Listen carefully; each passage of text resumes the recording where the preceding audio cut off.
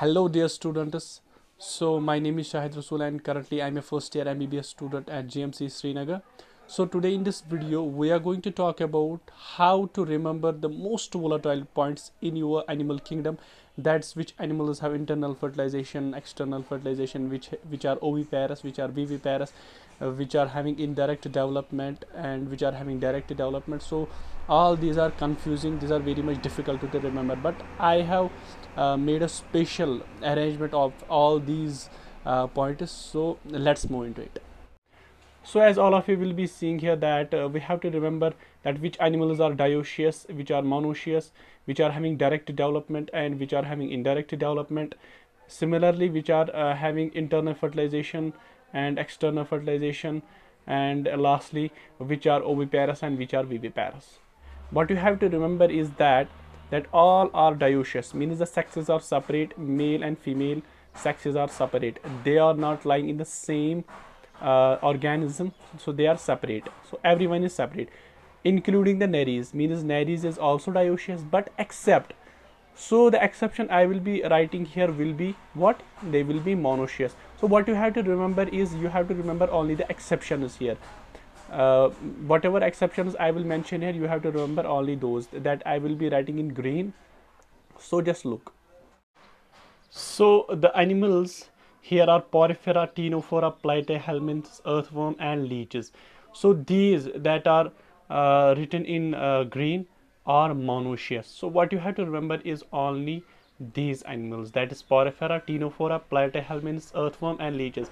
These are monoecious and the rest will be dioecious.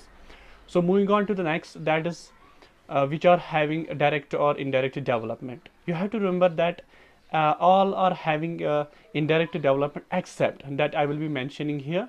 So the organisms which are having direct development are reptiles, aves, mammals, osteichthyes, that you can remember by the mnemonic Ramu or Ramo, whatever you can pronounce it, and the Ascaris. Ascaris is not mentioned in your text, but still it is very important. You have to remember that Ascaris is having the direct development.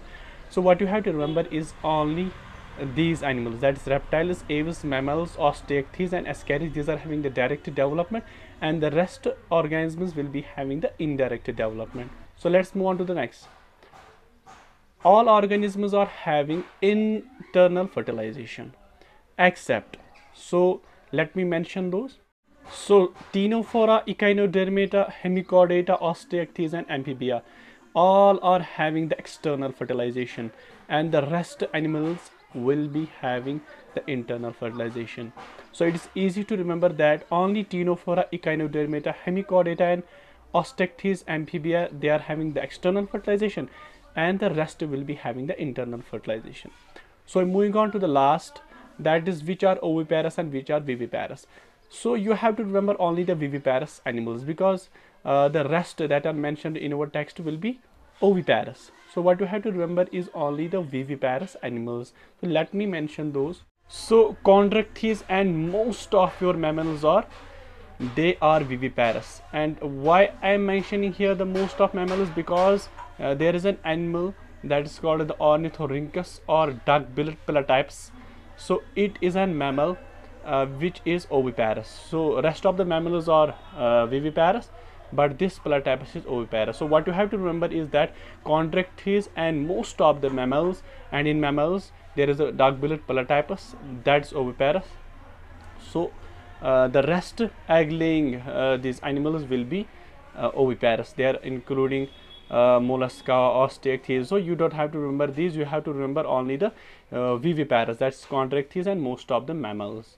And in the mammals you have to remember that platypus is the oviparous. The last point I want to mention here is that's given in your text, is that in Esculminthus and in Arthropoda there can be either direct development or indirect development. So you have to remember the line of Ncert, that is there is either direct or indirect development in Esculminthus and Arthropoda. So this completes your dioecious, monoecious, direct development, indirect development, internal fertilization, external fertilization, and the oviparous and viviparous animals. So I hope that this video has made sense. It had helped you to some extent. So best of luck to all of you. Do remember me in your prayers. All the best.